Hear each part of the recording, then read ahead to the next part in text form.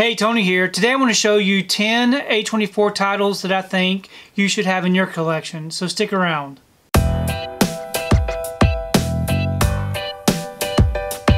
So A24 is a film studio that I really enjoy collecting from. They've got some really great titles, some unusual storytelling, and so I thought I would take time today to tell you 10 titles that I think you should have in your A24 collection. So first up we have American Honey, starring Shia LaBeouf and Sasha Lane. This right here I watched for the first time last year. I had heard a lot of great things about it. Wanted to check it out, so I did.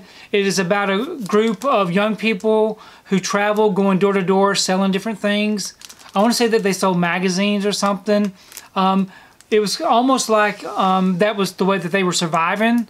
They were living out of hotel rooms, and I just thought this story did a really good job of putting you there with them and the way that it made you feel. So American Honey is a good one to check out. Okay, next up we have this Western called The Ballad of Lefty Brown. I had never heard of this film and came across it, I think maybe on Netflix or something, and I did check it out. I really enjoyed the story. The main character here, played by Bill Pullman, and how he goes out to avenge his friend's death that he was a witness to. And I just enjoyed the story. I think it was a great Western. It's a revenge story, so if you like revenge stories, this is a good one to check out. Okay, next up we have Cut Bank, another great film. I really enjoyed this one. This right here I watched last year also, starring Liam Hemsworth and Billy Bob Thornton. And with this particular story, I thought it was very interesting. There was these two characters that were trying to get rich quick through a scheme that they were doing that got caught up in a murder investigation by John Malkovich's character, and just a really fun, intense story. I would highly recommend you check this one out. Okay, next up is a movie called 8th Grade. This is a coming-of-age story about this young girl here that I really related to just because of the way that she was trying to get through middle school and the tough times that she had. To me, it was an honest depiction of what a lot of young people go through during middle school, and I thought they did a great job telling the story. I would highly recommend you check out 8th Grade. Okay, next up we have Ex Machina.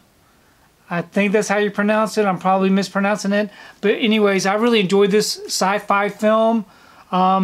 Just a very few, I think there was just 3 characters in the whole movie.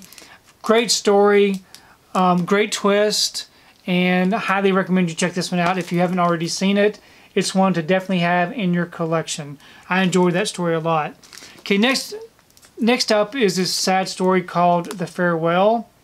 This is, of course, based on actual true life events, and it is about a granddaughter and her grandmother and her entire family, and it was just a very heartwarming comedy movie, and I just enjoyed it a lot. Definitely check this one out.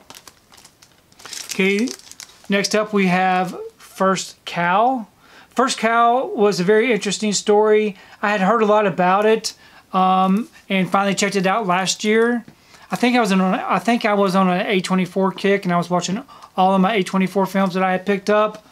But First Cow was a great story about this one young man who was borrowing milk from a local cow and creating these desserts with the milk. And I guess milk was a really hard thing to come by back then, unless you had a good cow. And so anyway, this is how the story unfolds, and just a great story, and I really enjoyed this one. Okay, next up we have Robert Pattinson in Good Time. Really great story. I couldn't believe how much I really enjoyed this one, about this Robert Pattinson's character and his brother, and the trouble that they had gotten into, and how that story unfolds. Just a very interesting way of telling this story. I really enjoyed it, and I would highly recommend you check that one out. Next up, we have The Killing of a Sacred Deer. Now, this was probably one of the weirdest movies I have ever seen. If you can just take a look at these images on the back. Very strange. I really enjoyed this movie. It was so different. Colin Farrell's character and this Barry Keoghan, I believe is his name. Just their relationship and the things that happen in this story is just so unusual. I really enjoyed it. It's a very twisty tale, so I highly recommend you check that one out.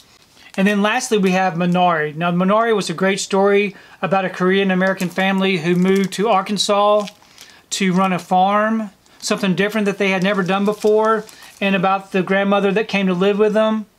Now, the grandmother and the little boy really stole the show for me. I really enjoyed their interactions.